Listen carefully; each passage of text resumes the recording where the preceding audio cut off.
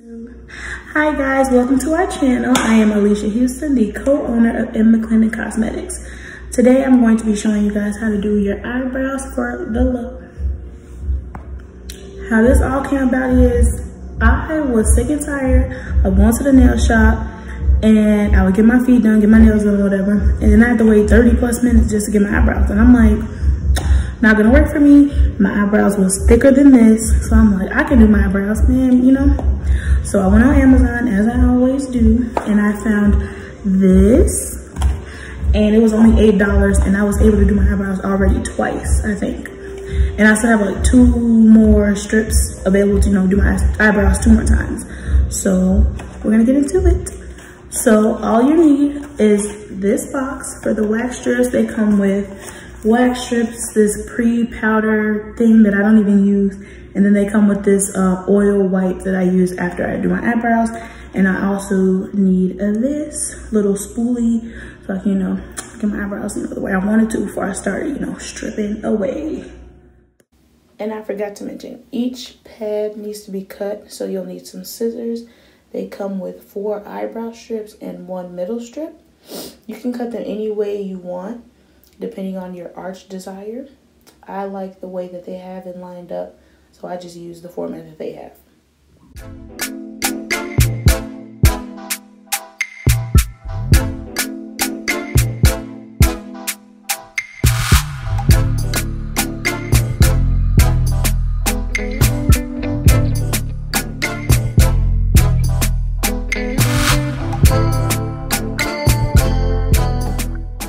So you take your spoolie and you just brush your eyebrows in an upward motion so you can get to the root of the problem, which is those long hairs that'll be at the top.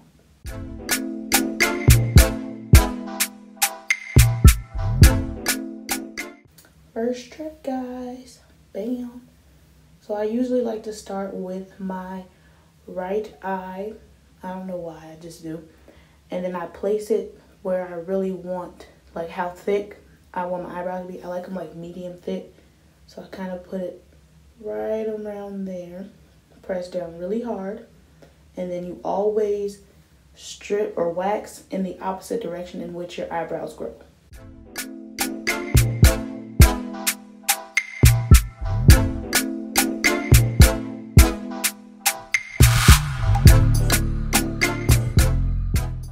Now be careful every time you place it.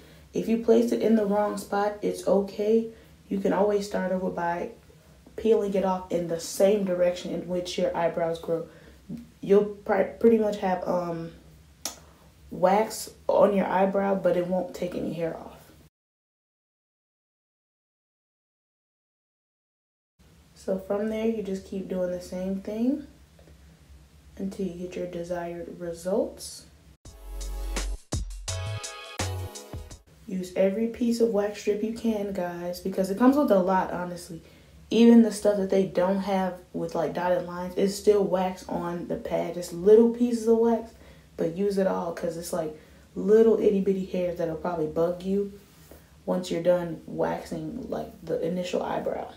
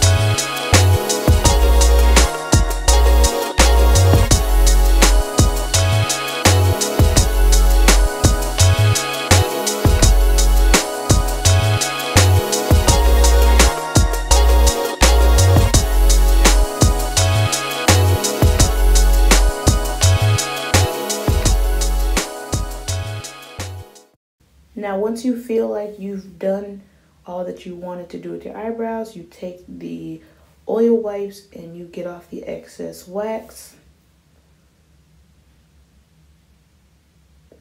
Sometimes I feel like the oil is a little bit too much, so I take a cotton pad and I pretty much just wipe off the excess. And I take a deeper look at my eyebrows, be like, okay, this is cool or this is not. So I like to take the excess oil off just in case I want to do a little bit more. Some people like to tweeze.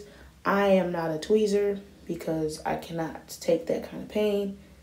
If anything, I'll draw on my eyebrows if I have to, or I'll just leave it be because, you know, can't get everything 100% right. But I feel like this is good enough if this is like something you're trying to do just to get off the majority of the hair that you want to get rid of.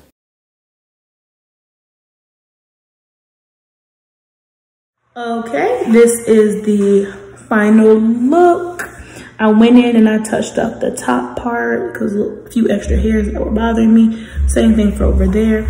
I always seem to cut a little bit or wax a little bit too much off from right here, as you can see. But I've only done this, what, twice?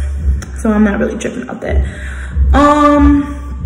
Yeah, I got the box for $8 and I've done this 3 times now. So I'm gonna only get better from here. But if you trying to get your eyebrows done for the low, go to Amazon and then just follow the directions on the box and follow me, because, you know, I did okay. So like, share, subscribe. Thanks, guys.